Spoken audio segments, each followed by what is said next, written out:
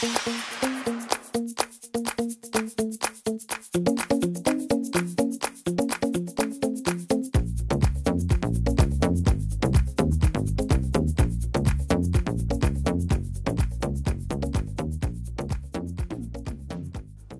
y'all, iRick Guy here, back again with another video.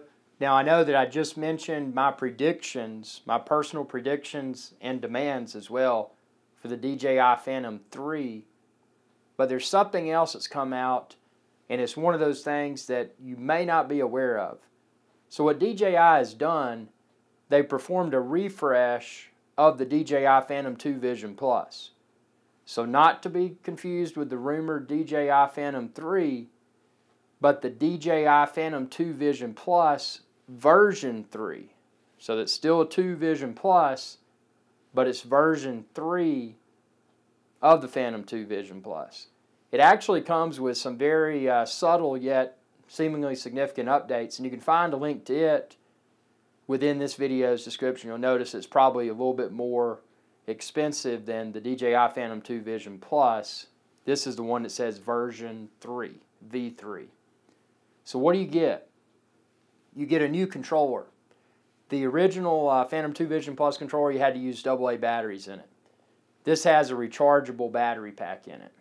In addition to that, on the controller you have a visual indicator for your battery status. I know if you were like me and you packed 4 or so Phantom batteries, went out in the field, you were wondering, well, how much juice do I have left on those AA batteries? Well, this solves that dilemma. And in addition to that, the big upgrade is that you get a scroll wheel for the camera. So on your controller you can scroll the camera and you don't have to use the app. And that was a problem because when you're out on the beach or environments like that and your hands get dirty or sweaty, using that smartphone's app to manipulate the camera up and down is not really optimal.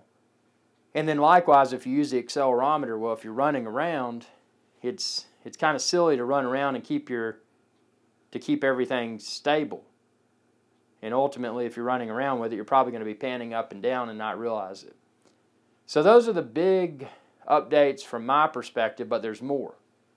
The motors are supposed to be more powerful, capable of lifting a greater payload, and that's kind of a double-edged sword because a lot of people have claimed that the version 3 Phantom 2 Vision Plus, the version 3 of it, that the battery life's not as good because of the more powerful motors.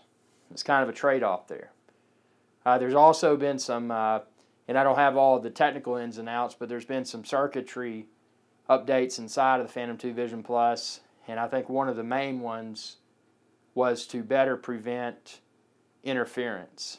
And that's important, obviously, because with the Phantom, when you're flying, it's heavily dependent upon GPS satellites to maintain that stability. And if you get unexpected interference, it can degrade your flight dynamics, and that's not a good thing. But I just wanted to share this with everyone because if you're like me, you probably weren't aware that the version 3 of the Phantom 2 Vision Plus existed.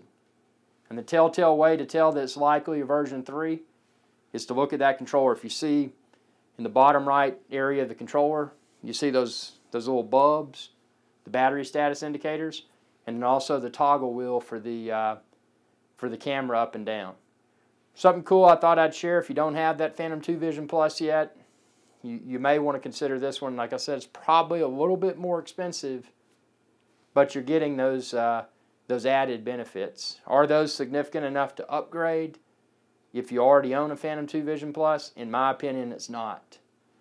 But yeah, I'm waiting for the Phantom 3. Can't wait for that one to come out. Tell me what you think. Share this video with others. Subscribe if you haven't already. It's youtube.com/iRick. And y'all have a good day.